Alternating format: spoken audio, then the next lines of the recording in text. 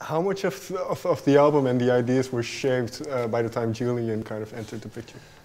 Some of it was written, some of it wasn't, but we wanted it to be collaborative. So even the songs that were written, Julian had a big input on them. And, you know, even the sound of this record, like there's so much of Julian's flavor in there as well, from the things that come out of his fingers to the things that come out of his mouth. You know, like his voice is a distinct part of this record as well, and a distinct part of the mix too.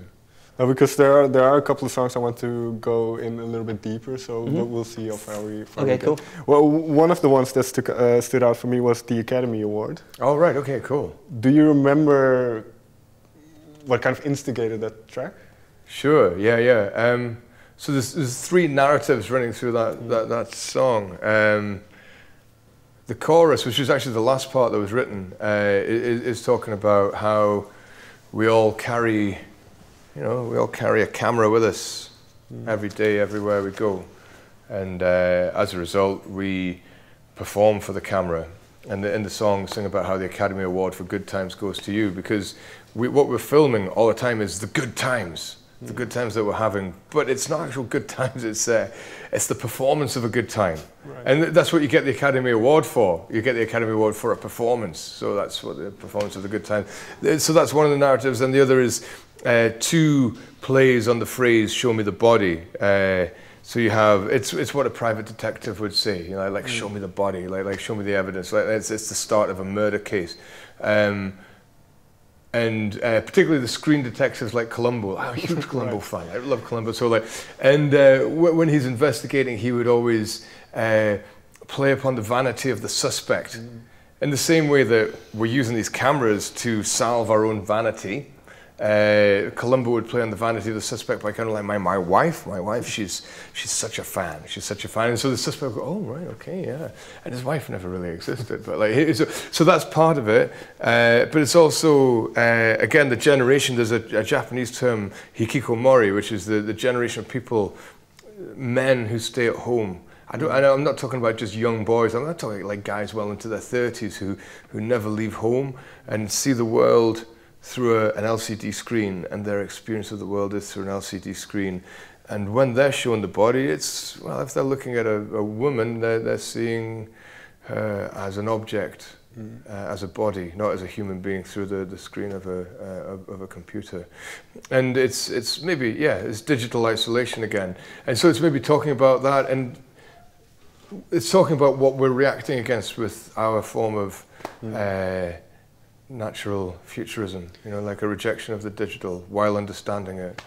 Right, because the song at first, I don't know if you know the show Black Mirror, but it kind of reminded me of something like that. Yeah, there's something about the Black Mirror in it, yeah. But is that Black Mirror, the Charlie Brooker thing? Is that kind of futurism, but that Twilight Zone-esque? Yeah. But it's a really dark song as well. Like, you know, and the narratives blur into each other, where the predator or the serial killer or whatever he is becomes like the laptop predator, and it's, yeah, I love Charlie Brooker and Black Mirror. They're so disturbing. Right, and I think this song's quite a disturbing song as well. I hope so, anyway. Well, that's kind of the immediate link I made. But what you mentioned just now, then, is kind of connecting with people. Then, is that the ultimate goal, in essence, of what you do?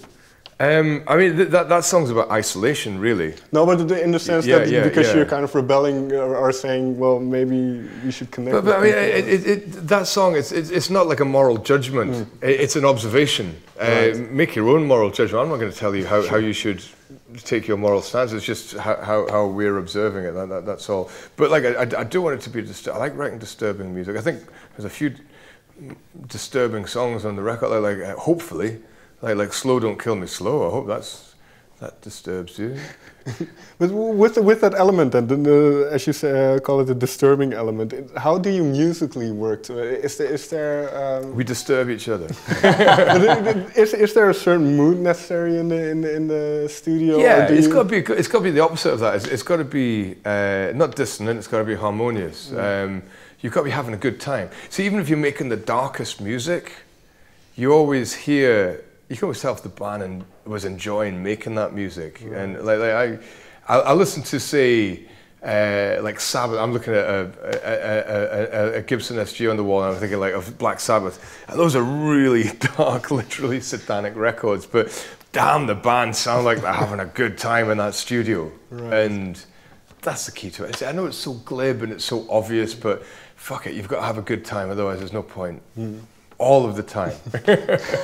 Makes sense, makes sense. That's your philosophy. Yeah, a good time all of the time. There's one other song that kind of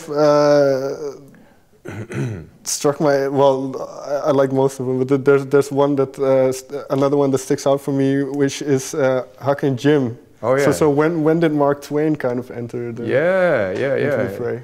So the chorus was written on that first, and we had the music, and the music sounded to us very American. It sounded like slacker rock, you know, like Silver Jews or Archers of Loaf or something like that. And I was kind of joking, like I was literally playing the guitar going, hey everybody, we're going to America, going to America. And then it didn't become a joke, because I was saying like, hey, what would we do if we went to America, what would we talk about? Well, we'd talk about the NHS. And I love that, because it now gives me an opportunity in every interview to say how much I love the NHS and how it saved my life and how it's in danger from our toxic government that we have right now, who are trying to destroy it. And we need to do everything we can to fight that, because we measure our civilization by how we look after our poor, our weak, and how we look after our sick, and how we educate everybody. That's the measure of a society. That's a measure of a civilization.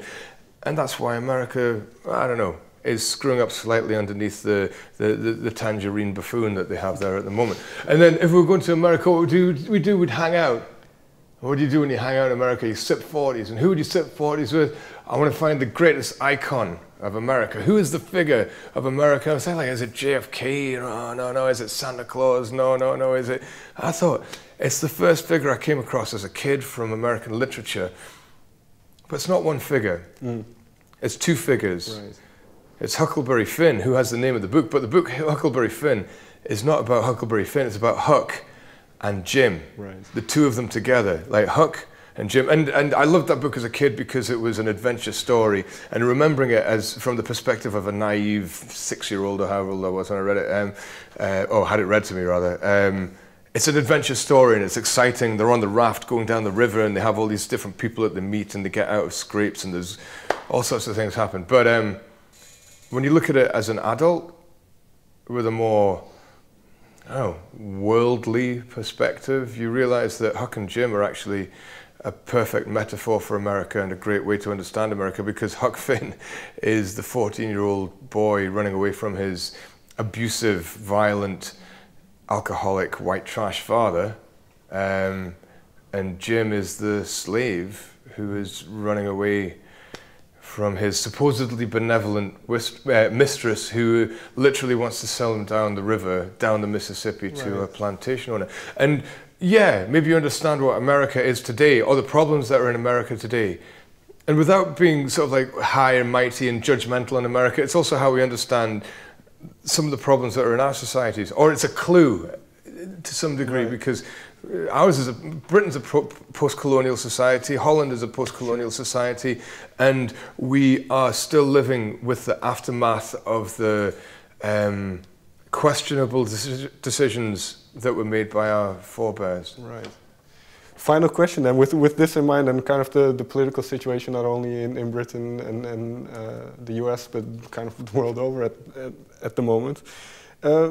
Always Ascending, where does that title come from then? Well, the music literally ascends. The chords are ascending, and I won't go into it too. Like, I don't think we have time to go into it. But the song is like a fantasy of ascending from the most traumatic situation you could think of. I was literally imagining hanging from a rope from an airship as it ascends, and like, do you let go or do you keep on holding on? And as you're facing that situation, you hallucinate with pain and fear, and you want release, but you can't let go. You don't want to let go, but you want to let go. And when you let go, do you feel release and relief? And then when you do let go, then it becomes completely fantasy, and it becomes hallucinatory and fantastical, and you're amongst the clouds and you don't know where you are, but you just feel that you are always ascending. Fair enough. Gentlemen, thank you very much for your time. Thank you. Thank you.